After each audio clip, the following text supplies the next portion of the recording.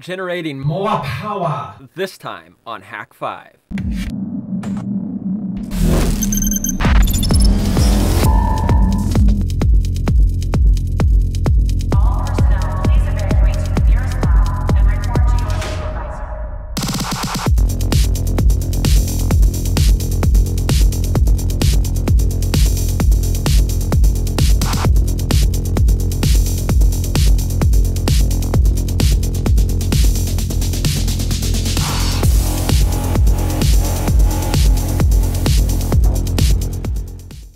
Hey everyone, Glytch here and welcome back to Hack 5. Today we're going to be taking a look at how I actually generate power on the road and, well, when I'm parked. Generating power on the road's pretty easy. You just hook into the vehicle's alternator, charges your battery, you're good to go. However, when you're living van life and you're staying in one place for a week at a time and you're not driving around every day, it can actually be a fair bit more difficult because, well, you don't want to idle your van. That can be hard on the engine.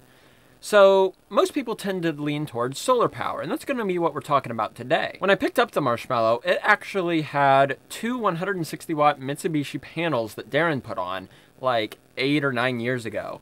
Technology's changed quite a lot since then, and on top of that, they were mounted on a roof rack that caused a lot of wind issues and whistling and inefficiency, you know, MPG hits. And I just didn't quite like the look of it. So, as a temporary solution, I pulled all that off and I put on some thin film, flexible SunPower solar panels I had from when I used to live in a 30-foot camper.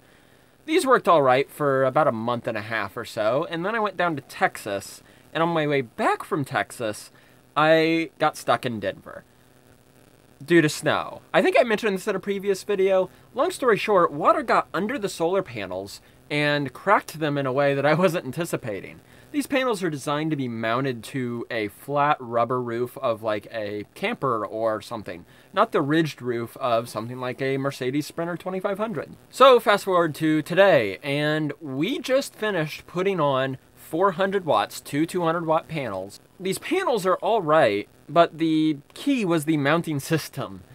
Like I said, I didn't want a roof rack. I didn't want something constantly generating wind noise and buffeting and reducing my MPG or looking like it, you know, is just a big rack sitting on top of the van. I wanted something that was a lot more slim, low profile, that you'd have a hard time telling, wait, those are solar panels. People call this stealth camping or stealth van life or something like that, and I think that's a bit fancy. I don't want everyone to immediately look at me and go, wait, that's a camper, but I also don't really want to go so hard into it that I'm lacking functionality. Anyway, let's get out of the weeds here and start looking at how we actually mounted these panels. Believe it or not, the part that took the longest was actually peeling up the old panels. I had used a tape called Everbond that, as the name implies, sticks very well to smooth surfaces like the roof of the van. It's a butyl-based thing anyway. It was absolutely hellish to pull off. If I had to do it again, I'd probably use canned air to freeze it and make it brittle. As you can see, there's still a bunch of remnants I left up here that I just didn't really care enough to remove, and they'll probably peel off with age. After that was finished, I grabbed my drill and a wire brush, as well as a can of white spray paint. And as you can see, there's some rust spots on the roof I felt like I had to address before they got any worse.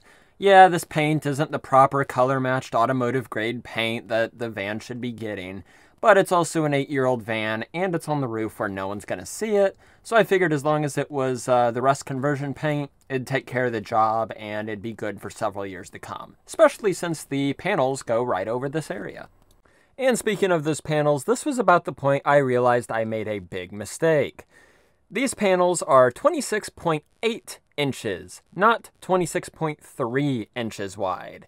Somewhere I had got it stuck in my head that they were 26.3 inches wide, and that I'd have the room of a bolt hole in the slotted material on either side that I could perfectly mount into the rails. It did not end up being that easy. So we were pretty bummed at this point because we had all the equipment out, we'd already cut the metal, and realized that that was an issue. We got everything thrown up on the roof of the van, realized it wasn't going to fit, pulled it all back down, and just sat for about 35-45 minutes looking at what we had to work with. Didn't want to make another trip out to Home Depot, didn't want to settle for something lesser, you know, like only using one panel, because I need this power, especially this time of year. Then I realized, oh, these panels are actually perfectly the width that I can line up some extensions off the rails, turn everything 90 degrees, and it'll bolt right into the aluminum track on the roof of the van.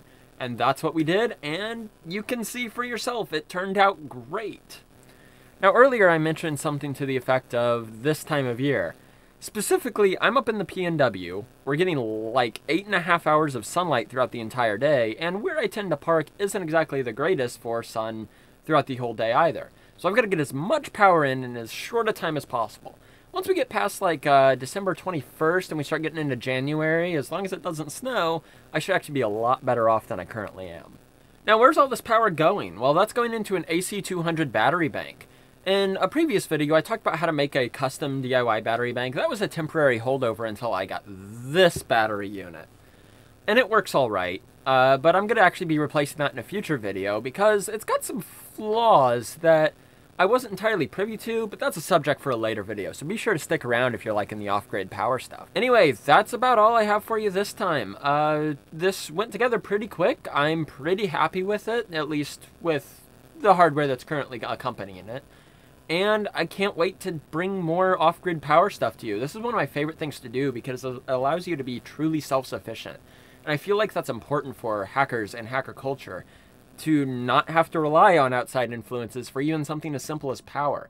The more we can do ourselves and the more we can generate and create for ourselves, the more empowered we are. So think on that, I guess, that philosophical bombshell. Anyway, I've been Glytch. This has been Hack 5. Glytch out.